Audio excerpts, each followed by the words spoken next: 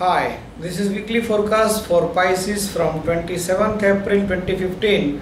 First of all, prediction of Ketu, which is passing in your sign, gives you some disturbance in your mind.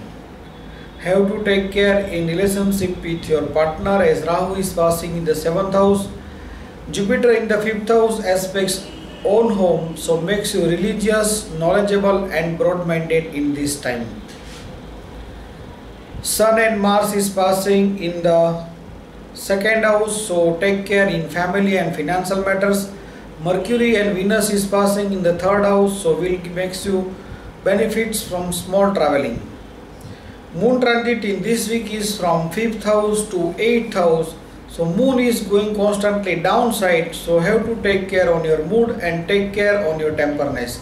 In weekend, moon in the 8th house, so take care in vehicle driving, take care from unknown water and take care in family and financial matters.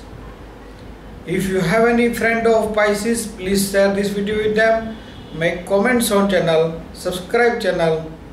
Thanks for watching.